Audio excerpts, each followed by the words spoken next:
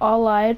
So basically, this is your money, and what you do with your money, you just modify your car, and then you get to online. You get to play with people in the game. So this is how you get to play with people. You play with people randomly. It's just like the crew where you or random people is online. You like play with them.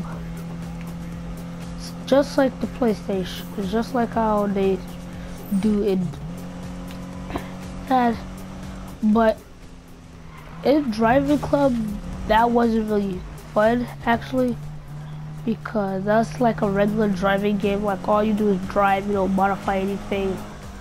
You can put your crew symbol on there. That's the only thing you can do. But I'm not that kind of person who will do just play Driving Club all day. But there has to be a certain time when you have to delete your Driving Club. Cause I deleted it. Cause the reason why I deleted was, oh crap! Why I keep crashing into people? Well, he crashed into me first, so it doesn't really matter. Alright, let's just get moving. Alright, I'm gonna say thank you all for watching.